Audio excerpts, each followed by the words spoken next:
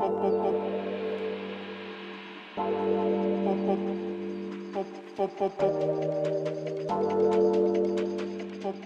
good in the hood?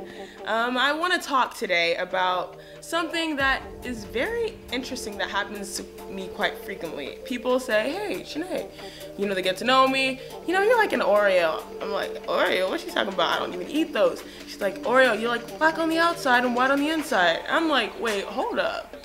When I was in middle school, you hear a lot of crazy things, you hear the show, kids say the darndest things. Yeah, kids really do say the darndest things. And, besides being called, a beanstalk or called Big Bird, people call me an Oreo. And I was like, what?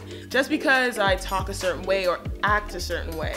Being called an Oreo, obviously, is not nice. It's not something you want to hear. It's not something that bothered me, but I think it's something that needs to be addressed.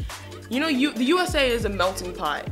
So many people from different cultures come, and with that is the assumption that you become more like the mainstream, the popular, the main culture.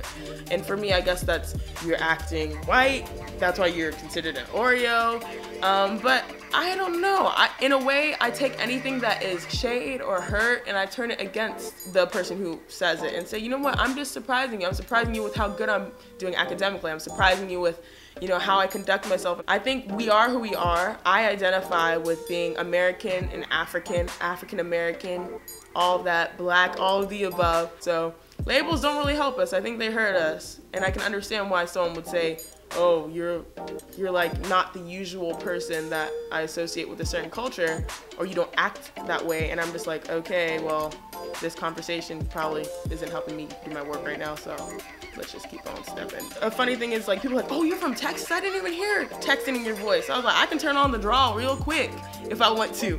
So I think we are way more than what meets the eye as, individuals in this world. And before we start calling people names or labeling them or confining them based on what they look like or how tall they are, or what they their interests are, we should get to know that person.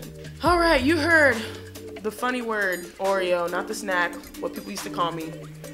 If you've been called that and you feel a certain way, I want to know what you think. Obviously, my experience, I use my tough skin to just let it roll off my shoulder. I ain't got time for that. As she would say, I ain't got time for that. But if you have something that you want to share, make sure you let me know.